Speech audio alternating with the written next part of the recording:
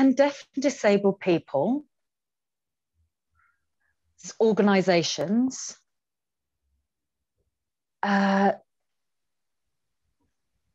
what can they put in place and what should they do for the next shadow report?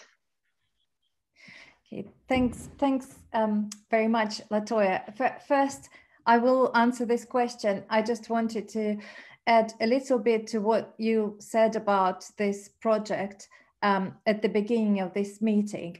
So we are really excited that we will be doing this work because we believe that disabled people and our organizations should be at the driving seat when it comes to monitoring the progress that our government has made in implementing UN Convention on Rights of Disabled People.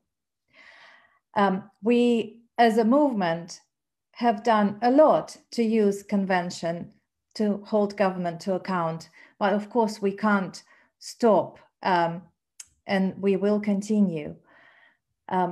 We, this time, want to make sure we reach out and hear from disabled people from different backgrounds with different experiences. And so we can give UN committee comprehensive and accurate information about what is happening. We will be focusing on England, but of course we will be working together with our partners in devolved nations to produce reports that will cover all the UK.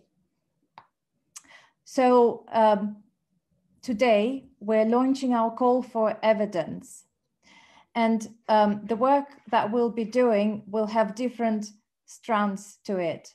Firstly, we partnered with many organizations across England, many deaf and disabled people's organizations across England, and they will be holding events where they will talk about convention to make sure more disabled people understand the convention, what it is and how we can use it.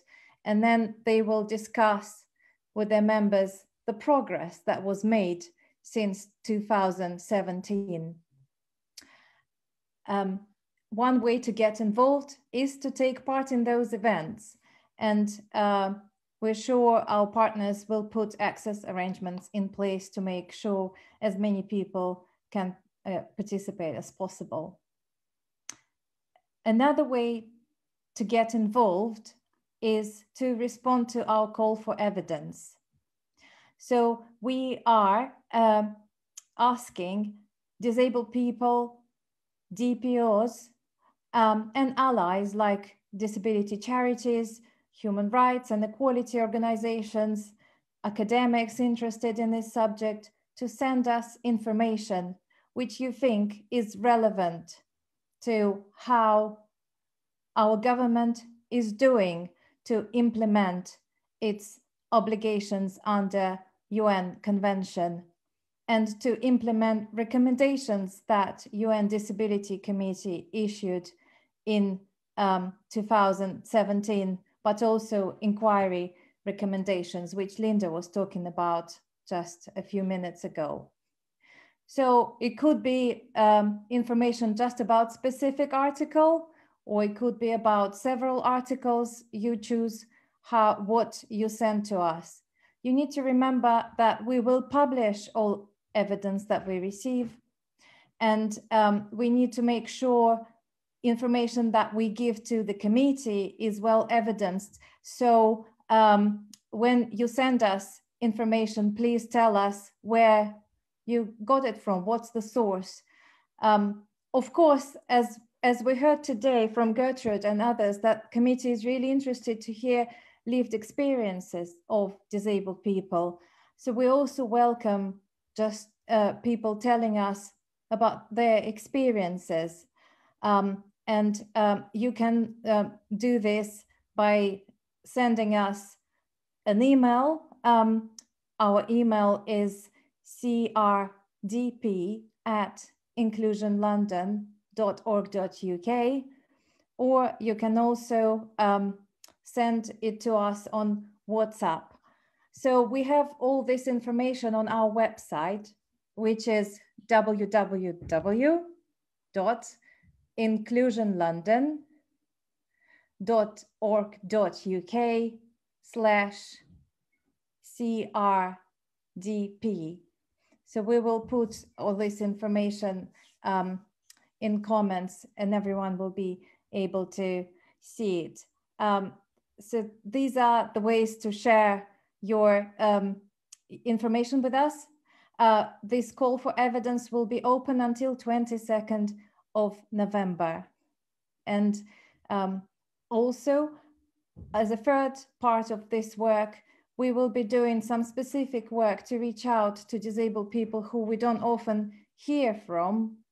And we again partnered with different organizations who represent those people to do this.